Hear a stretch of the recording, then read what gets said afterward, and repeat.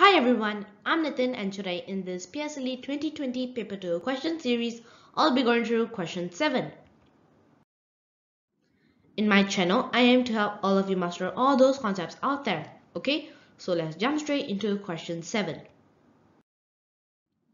Okay, this is question 7 and this question has two methods to solve it, and I'll be going through method 1 right now and method 2 later in this video. So the method 1 is using model method. Okay, let's read the question first. Lucy had an equal number of gold stars and silver stars. Okay, she gave 26 gold stars and 14 silver stars to Maggie. She gave the remaining stars to Nick. Nick was given 1 gold star for every 3 silver stars. How many stars did Lucy have at first? Okay, so this is the question. And let's highlight the key information first. So Lucy has an equal number of gold stars, right? So equal number of gold stars and silver stars.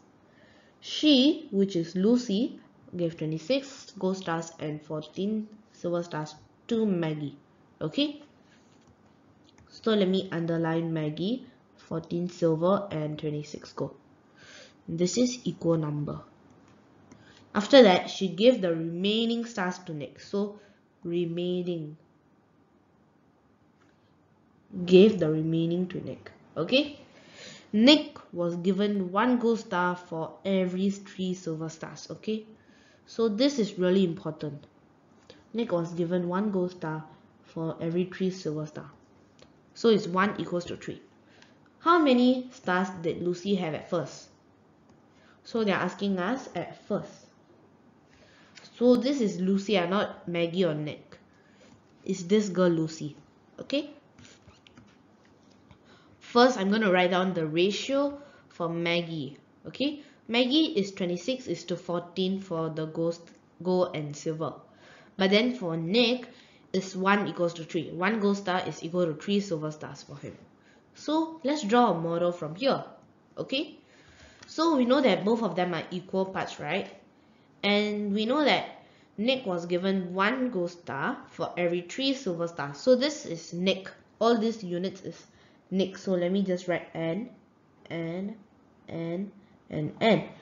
this 26 is Maggie. So let me write M. 14 is also Maggie. M. Okay. So Nick was given 1 gold star for every 3 silver stars. Okay. So I hope you understand this. And Maggie has 26 gold stars and 14 silver stars. Okay? After this, I'm going to form an equation. Do you know why? Because when we look at this. I'm going to draw a line and then you will see for yourself. You can visualize now, right? After I've drawn the line, you can see that 2 units is equal to 26 minus 14, right? Yeah, so 2 units plus 14 is basically 26. So 2 units should be 26 minus 14, right? Because this positive sign, when you bring it over, it will become a minus sign. So it's minus 14, which will give us 12. And so 1 unit is equal to 12 divided by 2, which will give us 6. And this is Nick's gold star. And then if we want to find Lucy, right, we have to find 3 units first, which is Nick's silver star, which is 18. After that, we can add up all of them together. So instead of 1 equals to 3, I'm going to write 6 here and 18 here. Okay? So basically, we just need to add them all up. So 26 plus 14 plus 6 plus 18. So total star Maggie plus Nick's, right? So it's basically 26 plus 14 plus 6 plus 18, which will give us 40 plus 24, which is 64. So 64 is the answer, okay? So I hope you understand the model method. Now let's move on to the next method. So this is the same question with method 2, okay? I'm going to use units and parts. Okay, let me just quickly highlight the same thing again so that we can reference. Maggie, she gave the remaining stars to Nick. Nick was given 1 gold star for every 3 silver stars. How many stars did Lucy have at first? Okay, so first I'm going to write down gold is to silver. Okay, So we know that it's 1 unit is to 1 unit because it's an equal number, right? So I'm just going to write 1 unit is to 1 unit. So in order to find Lucy having at first, right, we need to find 2 units in total. After that, we minus off the Maggie, okay? 26 and 14. So it will give us 1 part and 3 parts because 1 go for every 3 silver, right? So I'm just going to write it as 1 part is to 3 part, okay? Because we do not know how much is it. After this, we can form an equation that 1 unit minus 26 is equal to 1 part and 1 unit minus 14 is equal to 3 parts. So this is equation 1 and this is equation 2. So we know that this is larger, right? 3 parts is larger, right? So I'm going to take equation 2 minus equation 1. So 2 minus 1, equation 2 minus 1 is equal to 3 part minus 1 part, okay? Which will give us 1 unit minus 14 minus 1 unit minus 26, which will give us the 1 unit to cancel out, right? The 1 unit cancel out.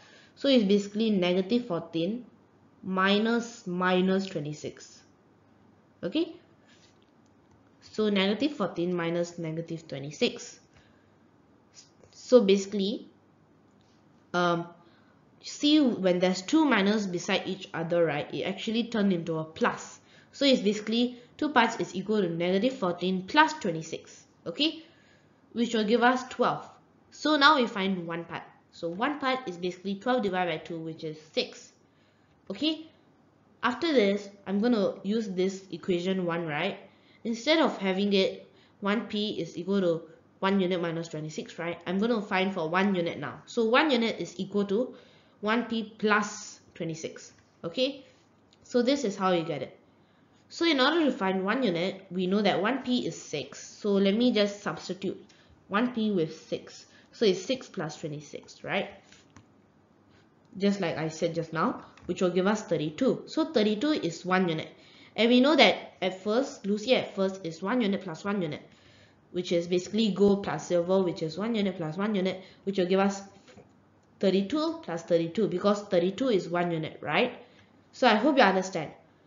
So in order to find 2 units, is basically 32 plus 32, which will give us 64 as the answer. And if you rewind back, you'll still see 64 as the answer for this question. So there are actually 2 methods to solve this question and maybe more, okay? So I hope you understood my explanation for this question, the 2 methods, okay? The model method and the units and parts, okay? So thank you and bye-bye. I'll see you in my next video. Bye!